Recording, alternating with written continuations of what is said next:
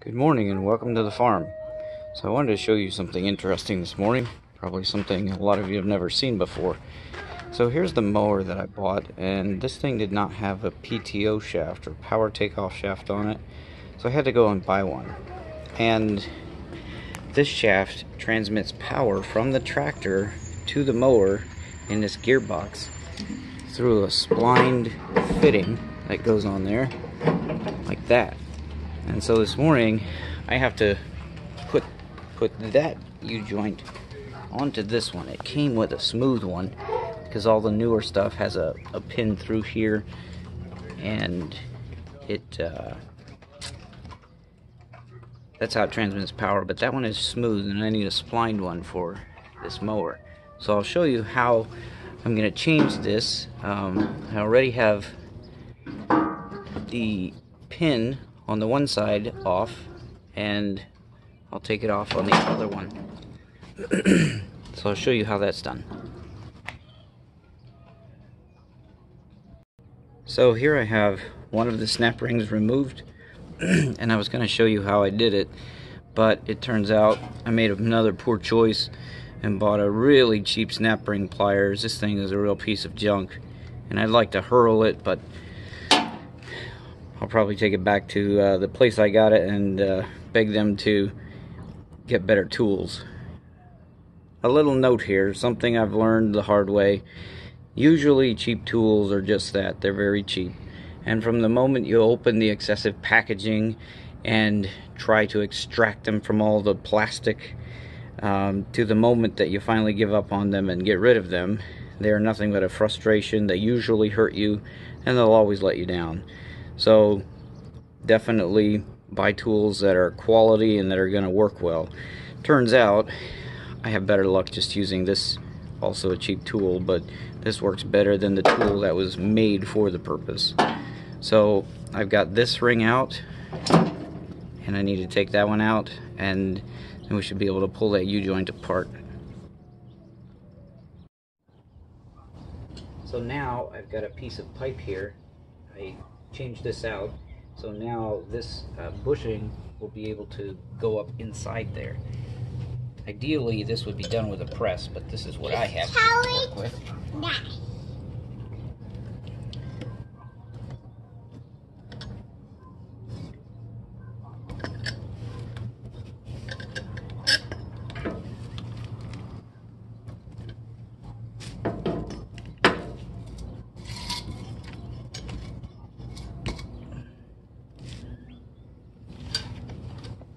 Okay, so I've bottomed out on this side.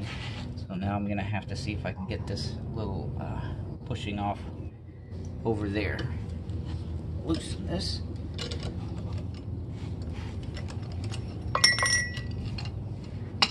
This thing is fairly new. If it were old and rusty, I don't know if this would work.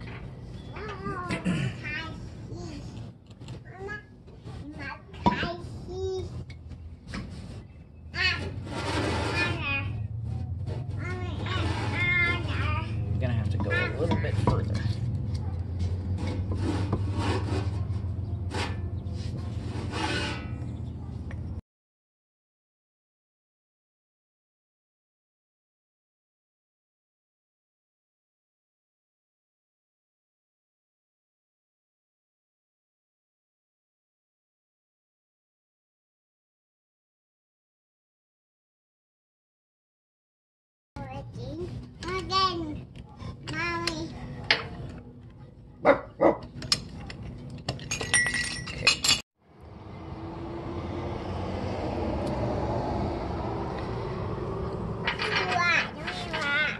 Okay, just wait. So after much back and forth, I finally managed to get this part out. To squeeze this one out far enough that this will clear that, and then I had to squeeze the other side out as well, so that this thing would clear that. So now this piece can come off because it's disconnected from that T-shaped piece. Let's do this. Very tight clearances here, which is appropriate. These things have to do a lot of work. Now, unfortunately, this thing dropped, and I lost some needle bearings in there, so I'm going to have to put those back in very carefully, and that's a big problem, but I'll manage. Well, it's been a long, hot day here in the desert, and my U-joint change was relatively difficult, a lot of problems. Basically, I had to go, just pinch my finger, I had to go buy a new T, and so I had new bushings because I lost one of the little needle valve or needle bearings in there.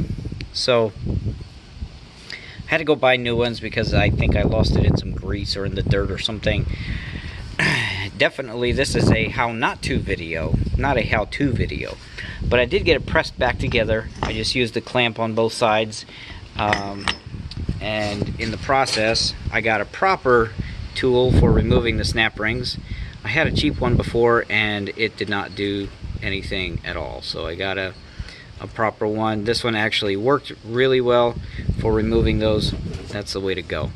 So now I just have to put the other two rings in there, and my change out of the shaft adapter should be finished.